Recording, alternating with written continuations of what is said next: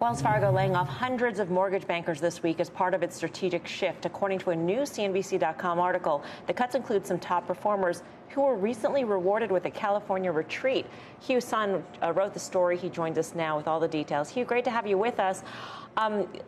Sending a bunch of people you're going to fire to a retreat in California, does that speak to the suddenness of these layoffs? Or was it just sort of like a nice bon voyage gift? Hey, good morning, Melissa. It's great to be with you. It wasn't a bon voyage gift. I'm sure that if you were, a top mortgage banker in Wells Fargo's organization, coming off a great year, in some cases, people who were let go had closed more than $100 million in loans last year, which is huge considering how slow the market was in 2022.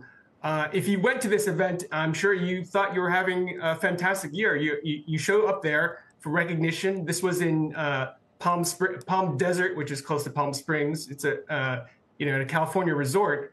And what ended up happening is you go home and you discover that you're essentially no longer part of the organization. You're being let go because CEO Charlie Scharf is very serious about retrenching from the mortgage market. Now, this is part of a strategic shift that was unveiled, it was the end of last year or so. But I'm wondering, how strategic is this, and how much is it just a retrenchment of business? It's a Wells Fargo problem, and they needed to cut back.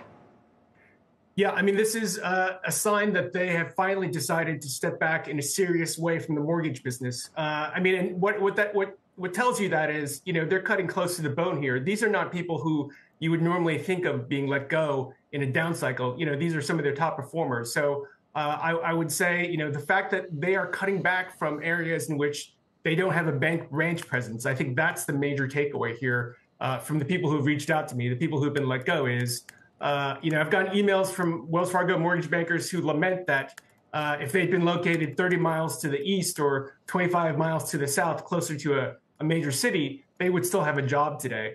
And yet these are people who've done very well, that they're likely to do well in another situation. I'm sure that if they could move to a Chase or to a First Republic, they can up and take their contacts, their network, and transfer pretty easily to another place. This really shows that, the CEO, Charlie Scharf, wasn't making a cosmetic shift when he announced last month that they're stepping back from the mortgage market, that this is something that is going to be a lasting shift and probably a call on their part that the mortgage market isn't really coming back anytime soon.